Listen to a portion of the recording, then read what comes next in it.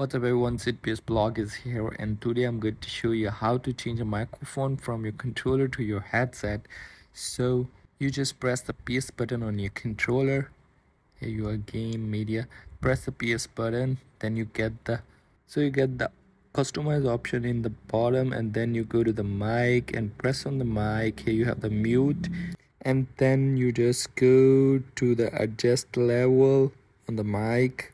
Too low or a good or a too high microphone level, and then go press again. Here you have the wireless controller. You just select a wireless controller.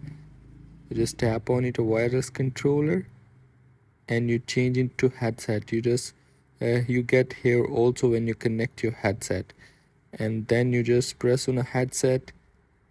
That's easy. You can just change into a headset. If you have any question, then ask me in the comment.